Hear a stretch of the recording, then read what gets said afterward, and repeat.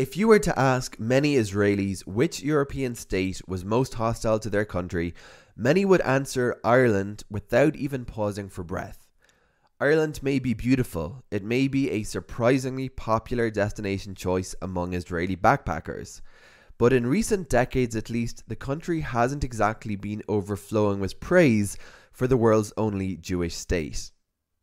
Ireland has in fact repeatedly been called the most anti-Israel country in Europe. According to a report published in the Jerusalem Post in November of 2021, Irish Foreign Minister Simon Coveney even expressed his frustration at the label during a state visit to Israel.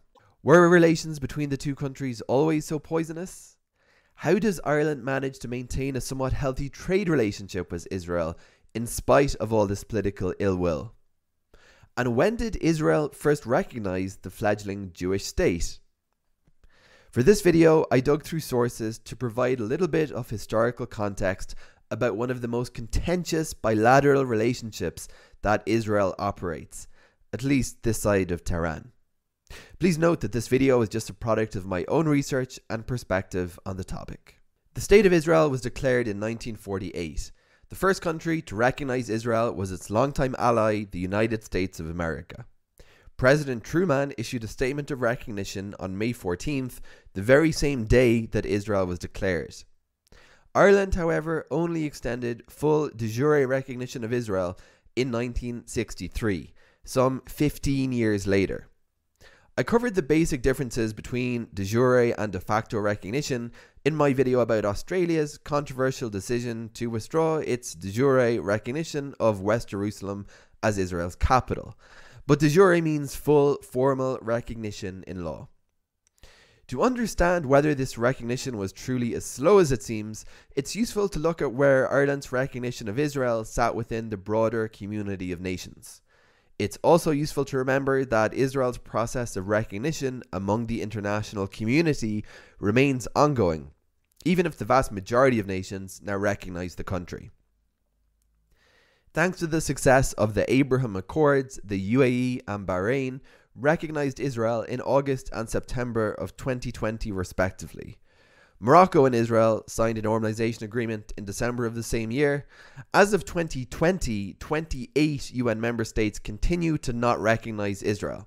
These countries include Syria, Saudi Arabia, and 13 other Arab League member states, as well as Iran, Pakistan, and North Korea. But it's not hard to find present-day member states of the European Union that recognized Israel far ahead of Ireland. Running through the alphabet, Austria recognized Israel in 1956, Belgium in 1950, France in 1949, the Netherlands in 1950, West Germany on a de facto basis in 1952, Poland in 1948, Sweden in 1950. Nevertheless, Ireland wasn't alone in its hesitancy to recognize Israel. Spain, for example, only established formal relations in 1986.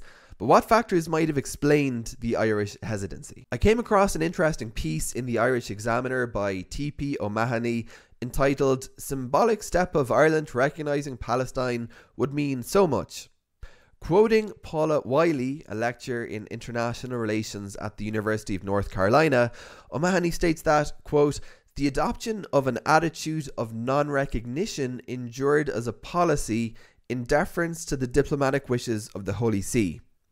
The Vatican," the article states, "didn't want to recognize Israel until it was prepared to guarantee that the city of Jerusalem would be internationalized." For more background on the very curious history of the proposed Corpus Separatum, I again point you towards my video about Australia. I will leave a link to that video in this video description. Wiley adds further that Ireland's long-term policy of de facto recognition was, in effect, non-recognition. She also states that, to date, historians have accepted the thesis that Ireland refused de jure recognition to protest Israel's lack of regard for the holy places in and around Jerusalem. While following links across the internet in the small hours of the morning, I also dug up an interesting article from Foreign Policy published in 2010 by Rory Miller, who directs the Middle East and Mediterranean Studies program at King's College London. He wrote an entire book upon this issue. It's called Ireland and the Palestine Question 1948 to 2004, and he undoubtedly knows a few thousand times more about this topic than I do. Miller writes that during the 15-year period that elapsed between Ireland's declaration of statehood and Ireland's eventual de jure recognition of Israel in 1963, the subject of what to do about the issue was, quote, the subject of regular discussions between Ireland and Vatican officials. Miller adds that a senior diplomat within Ireland's Foreign Service, Con Cremin, told Israel's then ambassador to Britain over dinner that the question of holy places was, quote, a relevant factor affecting Ireland's ties to Israel, or perhaps preventing might be a better choice of word. Quote, it is a mistake to write off the Vatican position, unquote. Cremin reportedly told the ambassador before adding, again quote, by reference to what might, to the normal person, seem to be realism, unquote. Whatever the true cause of the prevarication might have been, the two countries did finally establish full diplomatic ties following Ireland's recognition of Israel in 1963. Israel opened an embassy in Dublin in 1993, and in January of 1996, Ireland established an embassy in Tel Aviv, in line with the policy of most world governments to open their Israeli embassies literally anywhere but Jerusalem. The Israeli embassy in Dublin is where my immigration process to Israel began, and from first-hand experience I can confirm that the Irish embassy in Israel throws Great Patrick's Day parties and rents out a nice office premises in Ramat Gan just off Tel Aviv. So it's fair to say that relations between Ireland and Israel were slow to get off the ground, and since then Ireland has emerged as a frequent and often strident critic of Israel's policy vis-a-vis the Palestinians, including at important international fora. Like Israel's volatile relationship with Turkey, a couple of decisive moments have also had outsized effects upon the political ties between the two countries. In 2010, an Irish registered vessel, the MV Rachel Corrie, set out as part of a larger initiative intending to break Israel's naval blockade of the Gaza Strip and deliver humanitarian supplies. The governments of Ireland and Israel reached an agreement to unload the cargo at the seaport of Ashdod, just north of Gaza, and then transfer the supplies. The agreement, however, was rejected by the vessel. Israel forcibly boarded the ship and forced it to dock in Israel. The cargo was eventually transferred in its entirety to Gaza. Another key moment of test in the relationship came in 2010 when Ireland expelled an Israeli diplomat after it was revealed that Israel's overseas secret service, the Mossad, had used 8 forged Irish passports as part of a successful ploy to assassinate a Hamas official living in Dubai. Within Ireland today, support for the Palestinian cause is extremely widespread. Petitions by citizens calling for the expulsion of the Israeli ambassador are commonplace, and a number of prominent and well-organised pressure groups exist pushing to further shore up support for the Palestinian cause and opposition to Israel. These include the Irish Palestine Solidarity Campaign, known as the IPSC, which organise events throughout Ireland, and Sadaka, the Ireland-Palestine Alliance. Ireland also hosts a small pro-Israel support group, the Ireland-Israel Alliance, or IIA, as well as a parliamentary group, the Oireachtas Friends of Israel. This latter group received a visiting delegation from Israel's parliament in July of this year, according to a press release from the Israeli embassy in Dublin. A large number of Irish members of parliament, called TDs in Ireland after the acronym in Irish, have emerged as outspoken critics of Israel. These include People Before Profit TD Richard Boyd Barrett, who has alleged that Israel treats Palestinians, quote, as an inferior race, denies them access to food and water, and acts as an apartheid regime. Saying that Israel, since its foundation, has been built on a system of oppression and domination and apartheid and racism, involving the murder of unarmed, innocent civilians on a regular basis, arbitrary detention and imprisonment, land annexations, the displacement of people, the denial of basic fundamental rights, denying people access to food, to water, and treating the Arab population as a whole, the Palestinian population as a whole, as an inferior race. Leader of the opposition, Mary Lou MacDonald of the Sinn Féin party, has gone on record as saying, quote, "To suggest that there are two sides to this story," that's the story of Israel and Palestine, "is utterly perverse. To suggest that Israel is simply defending itself is an obscenity. We need the state of Israel to be finally called out for what it is, a racist apartheid regime." Many theories have been advanced over the years as to why the Irish seem so unanimous and vitriolic in their opposition to Israel. Many Irish people see parallels between their own experience of British colonialism and what they perceive to be Israel's colonization of Palestine. According to this narrative, the Irish, as the historical underdog of their conflict, should show allegiance to the Palestinians, who face a similarly David versus Goliath battle against Israel and its mighty army. Friends and supporters of Israel have also alleged that some Irish support for the Palestinian cause and some of their opposition to Israel is in fact rooted in anti-Semitism. The Anti-Defamation League, or ADL, carried out a survey of the Irish population in 2014. They found that 52% of respondents agreed with the statement that Jews are more loyal to Israel than the country they live in. 28% agreed with the statement that Jews have too much power in the business world.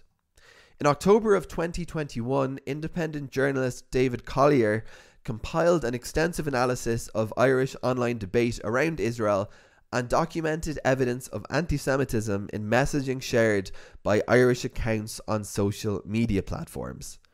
I was born in Ireland and lived there until moving to Israel at the age of 25. My opinion, for what it's worth, is that the answer to the perennial question of why do the Irish seem to hate Israel so much is probably an unsatisfying one that can be summarized as it's a composite of factors. Undoubtedly, there are those on the more extreme end of the spectrum who take issue with Israel simply because it's the leading global representation today of Jewishness. But many are opposed to Israel simply because they take issue with the policies that the country is implementing. Some friends have even told me that, as avowed atheists, they take issue with any country that predicates its right to exist upon religion. There are two interesting facets about the story of Ireland's troubled relationship with Israel, however. The first is that the skies over this bilateral tie weren't always so cloudy and overcast. They were once even sunny like the weather in Tel Aviv and not the often cloudy weather in Dublin.